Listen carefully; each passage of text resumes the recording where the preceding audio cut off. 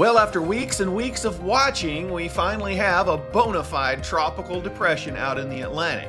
And for you fall weather enthusiasts who are looking for some interesting weather to track, it's just regular depression for you, I'm afraid, as we work through an unexciting period of September weather.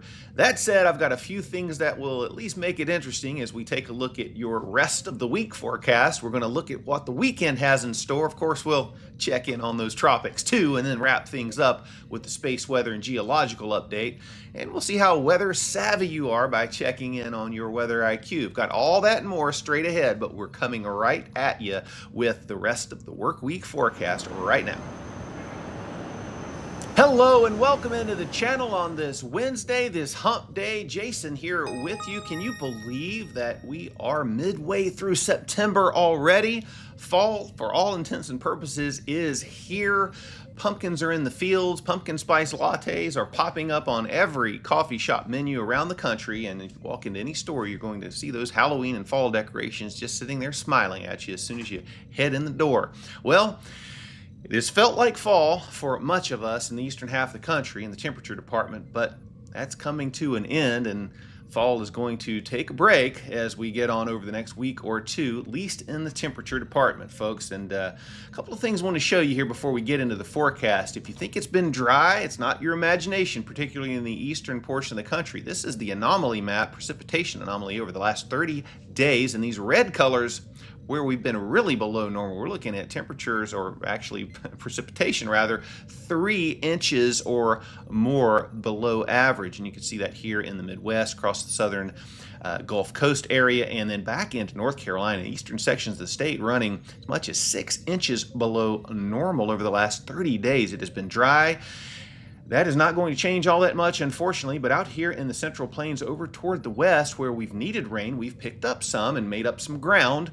And we'll continue to do that probably over the next week or so before things potentially change around. Looking at temperatures, folks, as I said, it's been cooler than normal, eastern half of the country, and basically warmer than normal up here in the Pacific Northwest over the northern tier. And you guys know that it's been really warm there, and the brighter colors indicate how much more or above normal it has been. We're talking, 5, 6, 7, 8, 9 degrees above normal. And over here in the east, we're talking about 5, 6, 7 degrees below normal in spots. So it's been a tale of two halves of the country. Now, over the last 24 hours, parts of the mid-Atlantic picked up appreciable rainfall. We're looking at anywhere between half an inch to as much as 6 or 8 inches of rain here just east of Norfolk. So the Bay has gotten a lot of rain, and folks in eastern Virginia up into southern Delaware here have picked up quite a bit of rain as well. And that will be, you'll add to those totals over the next 24 or 36 hours as the system pulls out. But after that, it's going to dry out.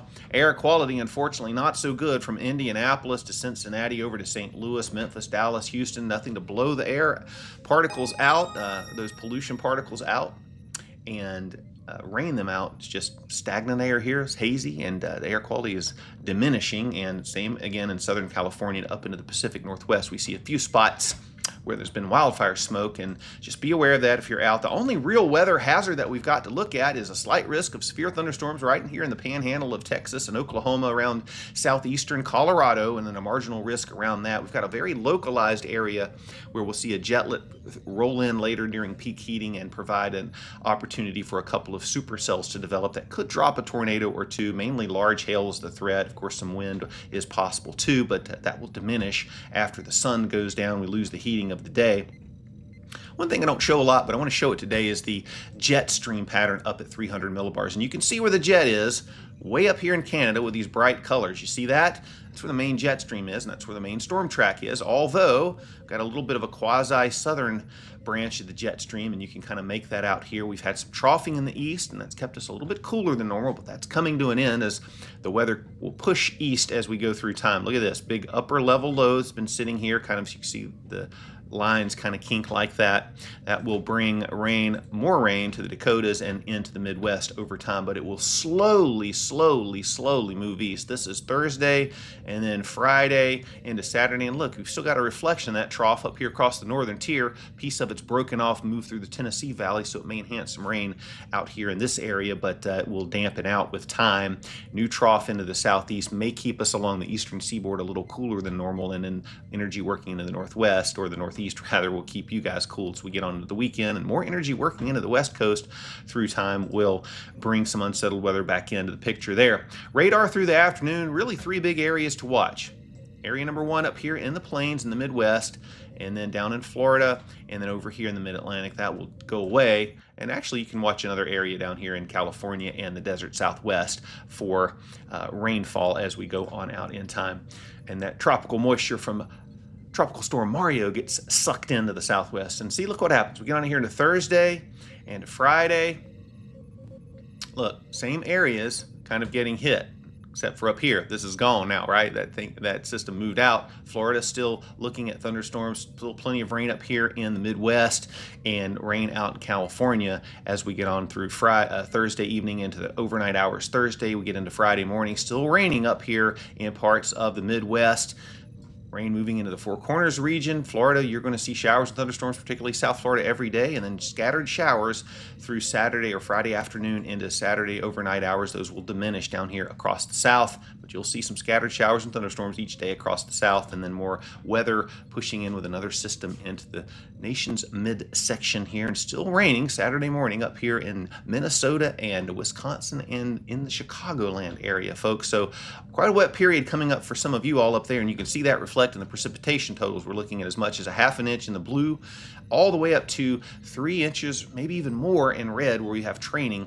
And then over the next 36 hours here, we'll see a couple of more inches potentially in eastern Virginia, and then maybe a ½ inch to an inch up here or over in Southern California, the desert southwest, across Florida too, where you need the rain. Everybody else needs rain. We're not going to get much of it, folks. What about temperatures? How's that going to shake out over the next couple of days? Well, nice and a little bit above normal probably, but still feeling not so bad up here in the Northeast with 70s, even 60s in the Mid-Atlantic with clouds and rain today. Quickly get into the 80s and 90s down here across the Southeast, 90s pushing up into the Ohio Valley, 80s up into the Great Lakes region, 70s and 60s back as you get in toward the Rockies, and then 80s in the interior portions of the Northwest, 90s San Joaquin Valley, and hundreds in the desert Southwest. Tomorrow, much the same profile, just cooling off a bit here in the Rocky Mountains and the Northern Plains with more rain. Not so bad in the Northwest and in the San Joaquin Valley, desert Southwest. Will kick you out of those hundreds. We're kicking those out of the picture, but still hot in Texas up to the Great Lakes. Humid as well across the Southeast, warming up here across the East Coast. And then a punch of cooler air comes out of Canada with another system, cools you back down into New England, but still warm in the southeast quadrant of the country and humid parts of the area too, 60s across the northern tier. Still mid-80s, but that will diminish as we go on out in toward the weekend here in the Pacific Northwest. And no more hundreds for you all, at least for a day or two down here in the desert Southwest, except on a localized basis. And that's it for the rest of the week. Got your weather IQ coming straight ahead. Beyond that, weekend forecast, and we're going to take a look at those tropics. If you haven't yet subscribed to the channel, folks, hit that subscribe button right down below. Give the content a like. Turn those notifications on. I do a video every day, and you'll get notified when it is available. And if there's anything I can pray about, please put that in the comment section. Always let me know where you're commenting from, but certainly, most importantly, if there's any way I can support you, walk alongside of you during whatever difficult situation may be going on in your life, happy to do that. I pray for you all generically every day anyway, but if there's anything specific, please put it in there and we can pray about it together.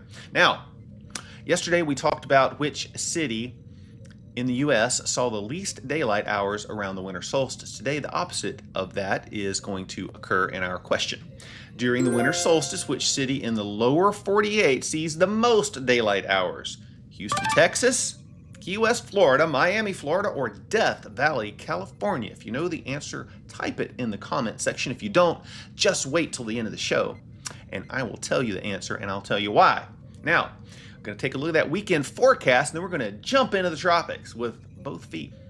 All right, we've got a lot going on the show today, so we're just going to do a quick and dirty, high-level view of the weekend, precipitation, temperatures, just in case you got plans, you want to start thinking about that.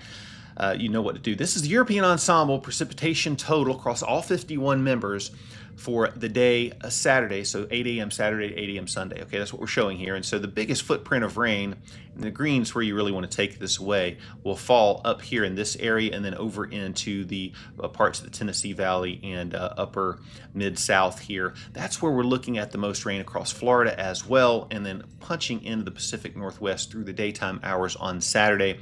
Won't rain up here in the Midwest, back into the southern plains will be where it rains the most in terms of the most portion of the day.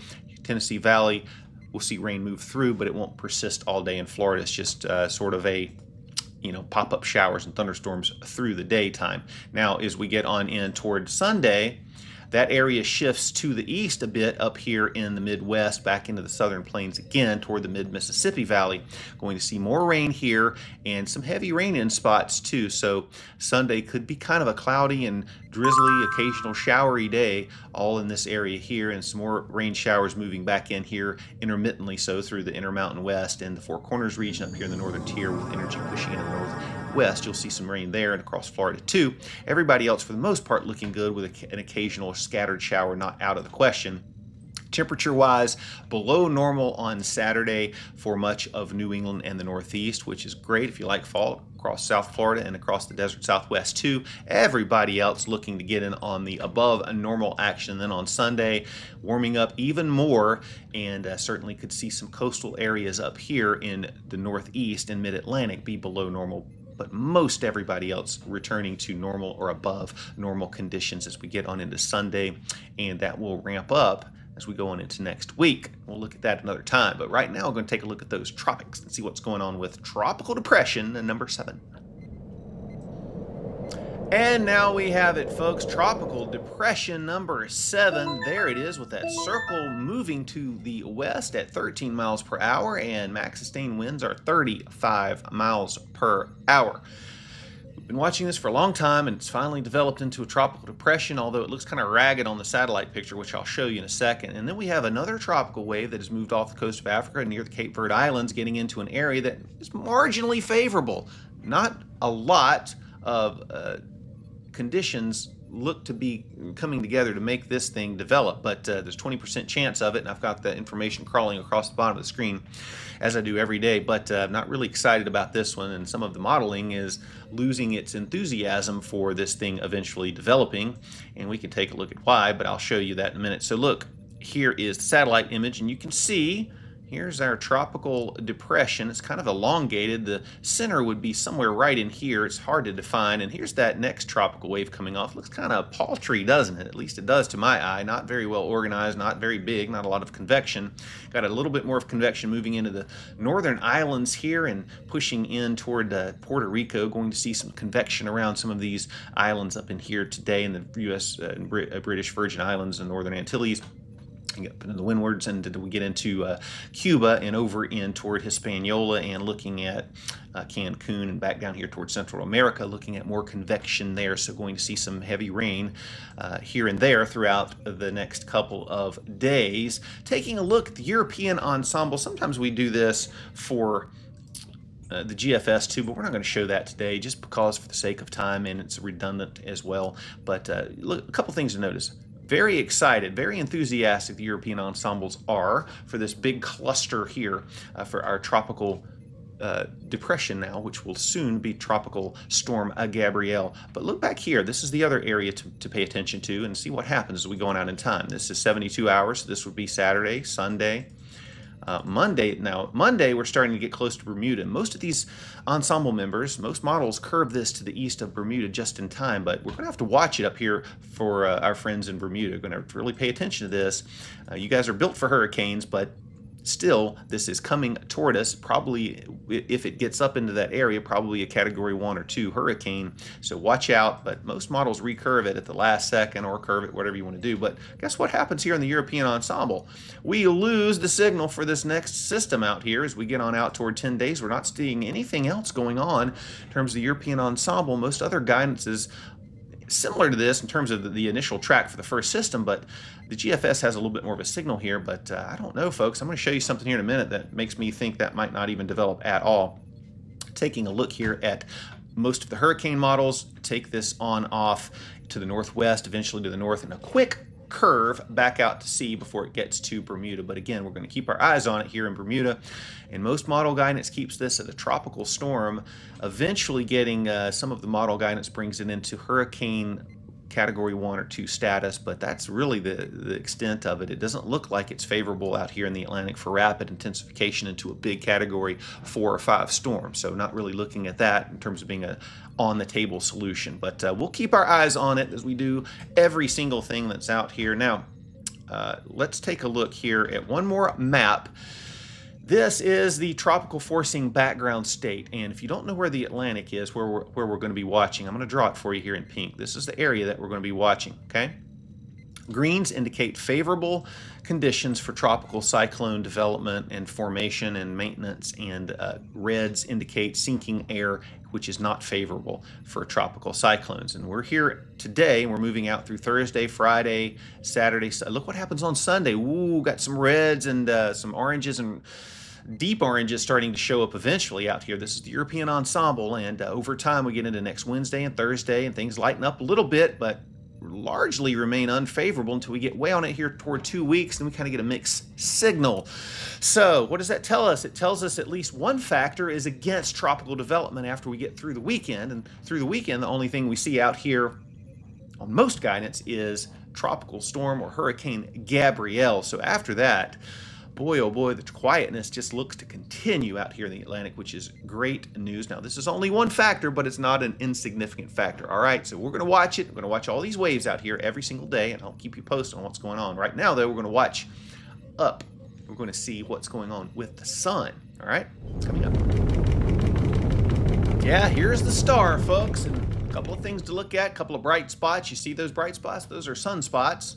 Kind of ironic. The bright spots are sunspots, and the black spot's a coronal hole that'll be turning toward us over the next couple of days, and we'll see if that affects the solar wind and maybe puts us back into geomagnetic storm conditions. But all of these sunspots, I'm not sure why the disk is white today, folks, but really all the sunspots that you see here, all in green, they're not all that complex. They may be changing and morphing around, so we're going to watch those as they do so, but not really anything all that complex showing up here in terms of sunspots. So no big risk of solar flares, although again, we have to keep our eyes on it. No big earthquakes going off around the globe. A couple of shakes still persisting up here in Northern California off the Oregon coast. We're looking at that and just watching it intently to see if anything comes of it, but nothing else going on. In the meantime, nothing going on the volcano front. So that sort of leads us back in here to the weather IQ answer, doesn't it? Yeah, it does. Unfortunately, our time is almost up, but got to get you that answer. Here's the question, though, first. During the winter solstice, which U.S. city in the lower 48 sees the most daylight hours? And out of all of these 4 answers, the absolute correct answer is Key West, Florida. Has a daylight of 10 hours, 33 minutes with a sunrise around 7:04 a.m. and a nighttime hours are a total 13 hours and 27 minutes with a sunset around 5:37 p.m. So which would you rather be, what city would you rather be in during the winter? Key West or Seattle or anywhere across the north or anywhere across the south? Really, that's what happens. The sun, as it moves down toward the Tropic of Capricorn, that's where it's at its in the winter solstice, it's directly over the Tropic of Capricorn, giving the northern areas the least amount of light. And the farther south you go, you pick up a little bit more daylight. That's why Key West has a little bit more daylight than does Seattle. So that's what you got, folks. Well, that's it for the weather today. One more thing to know about: on this day in 1787, long time ago, delegates at the Constitutional Convention in Philadelphia signed the U.S. Constitution, creating the foundation of American government. That happened today in 1787. Now you know history, now you know the weather. As always, folks, this is Cold Rain reminding you the weather runs 24/7, but I got you covered 48/14. It's been good to be with you. I hope you have a wonderful rest of the day, and I'll be back with you again tomorrow. Take care and have a great day.